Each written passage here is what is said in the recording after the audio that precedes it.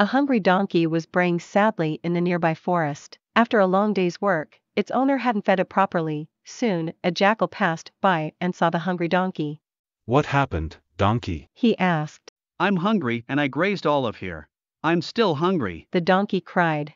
Oh, you know what, there is a big vegetable garden nearby. You can go there, said the jackal. Please take me there, the donkey said. Once in the vegetable garden, they quietly chomped fresh vegetables and ran away when they heard a noise close by.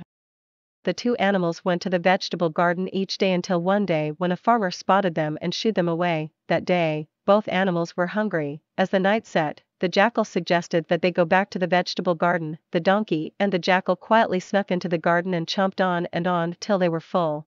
Oh, such delicious cucumbers, and look at the moon.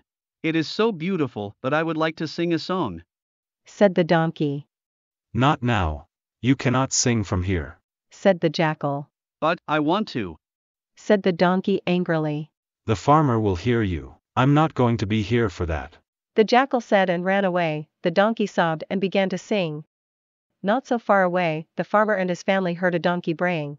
They ran towards the donkey with sticks. The donkey was soon chased out of the garden and hit with the sticks. Ow, ow, ow, brayed the donkey as it walked back. You should have waited until we were out of the garden to sing. Come on, you need to rest, said the jackal.